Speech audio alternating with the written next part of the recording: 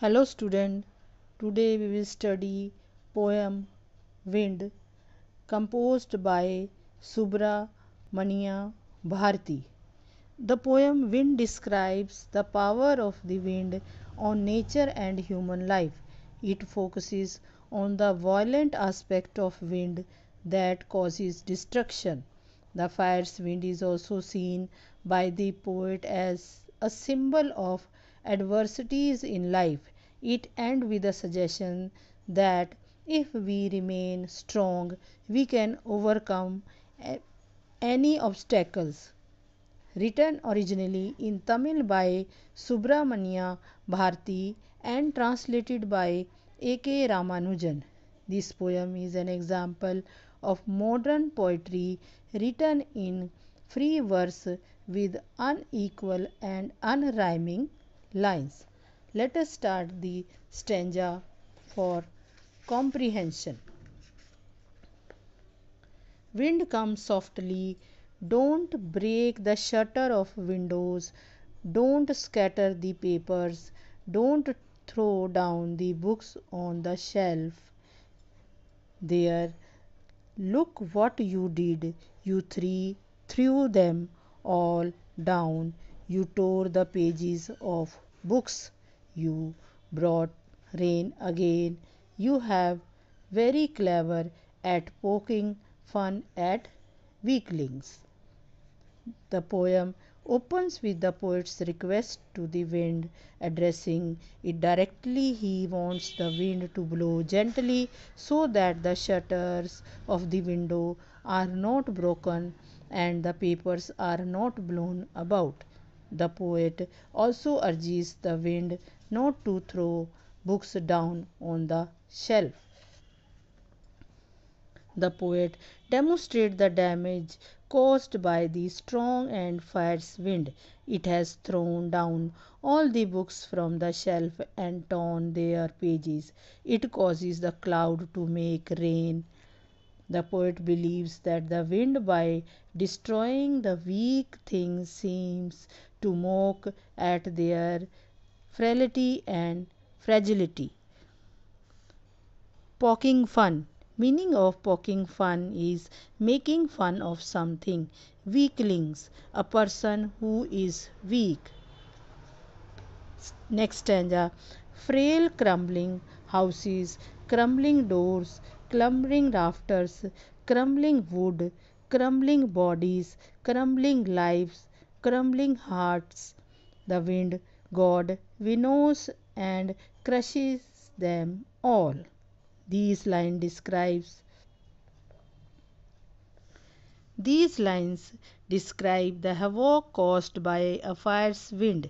It destroys the inanimate things like weak houses, doors, rafters, wood, etc. Similarly, the difficulties of life discourage human beings. The poet regards the wind as a god who acts like a winnower and sought the and destroy everything that comes in his contact. This means that the weak people and things are crushed by the destructive power of the wind, meaning crumbling, falling, or to cause something to break. Rafter, stooping beam which support the roof of the building. Stanza Next stanza.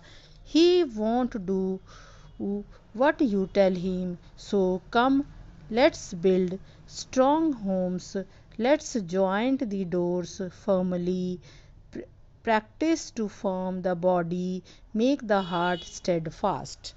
The poet believes that wind the poet believes that the wind god acts according to his own wishes and does not relent even when we people urge him. Therefore, it is essential to equip our building, our bodies, and our heart with immense strength so that we may withstand strong winds. As far as human lives are concerned, the wind is a symbol of daunting difficulties and challenges that can be overcome only with exceptional strength, resistance, uh, resilience, courage, and determination. Steadfast, meaning of steadfast is firm. Stanza next. Do this and the wind will be friend with us.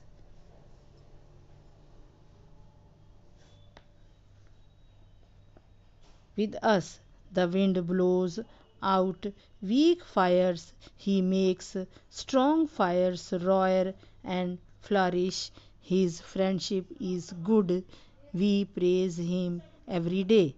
The poet believes that if we are strong enough not to be shaken by the wind, it will become our friend. Here, wind stands for the hardship of life.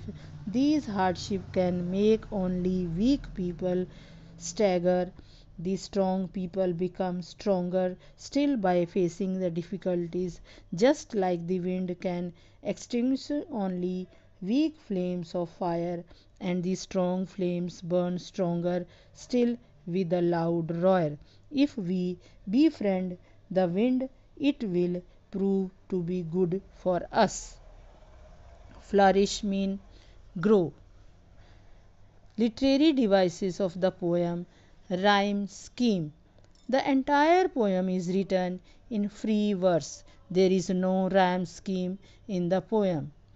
Devices. Anaphora. When a word is repeated at the start of two or more consecutive lines, it is the device of anaphora.